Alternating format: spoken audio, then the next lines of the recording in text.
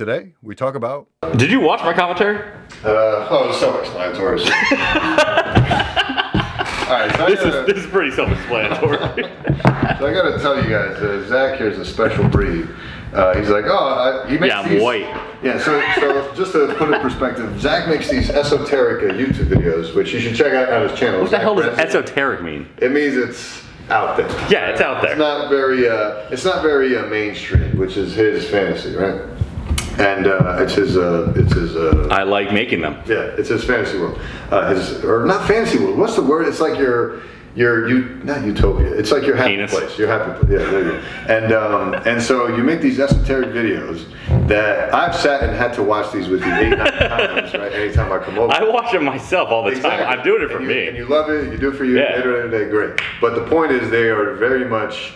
They're odd. And just they don't make sense in terms of like they need an explanation. Unless you're like one of these pure avant-garde artists where you're just like you take your own interpretation for it. But yeah, unless you're intelligent.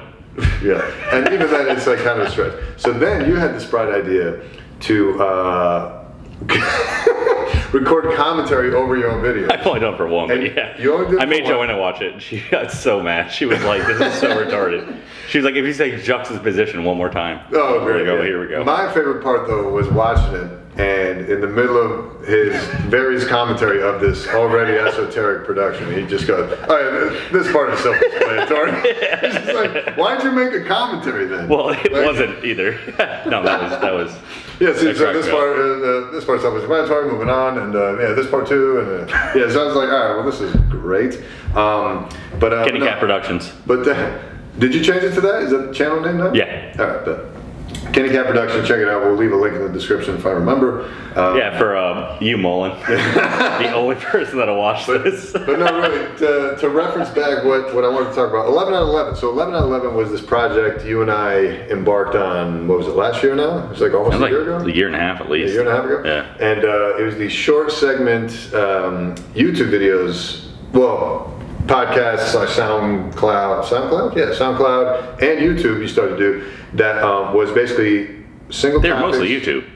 Single topics, and we did our top 6 of any set topic. And would have a guest. Not books. Not all the time, but we would have guests. Sometimes we'd have a guest, and then they would have a top 6, and then we kind of worked it out. But we kept it. It had to be 11 minutes and 11 seconds, and then we cut it off. Right. And I thought it was a great concept, but unfortunately it was abandoned. Maybe someday we'll revisit it. Yeah, I had to go to work. That'd be nice.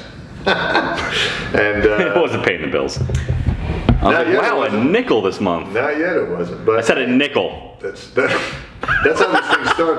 They start on pay. It tests you to see, do you really enjoy making this stuff? Do you really enjoy stand-up? And if you do, hopefully it pays dividends in the end.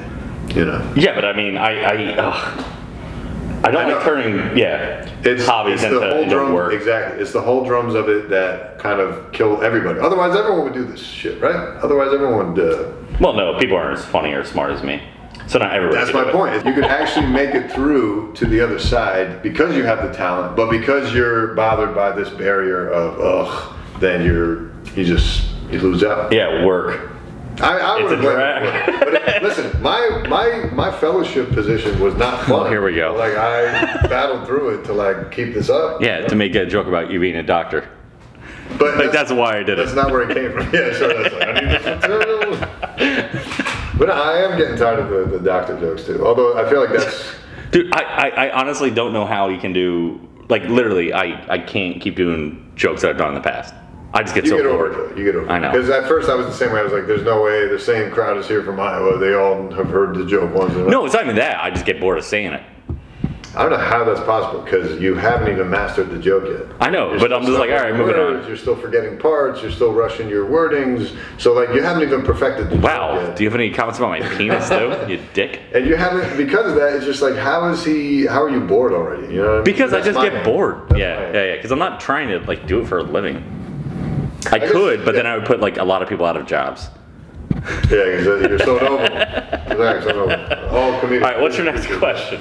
It's not really a question. It's just revisiting 11 out of 11 and the work ethic of consistency with podcasting or anything creative these days. It's just like you have to be consistent to make it happen. Yeah, I agree. You know, and if you're not with it, it ain't gonna happen. Yeah. It is what it is. You know, not a question, but Topic. Thanks, Mom.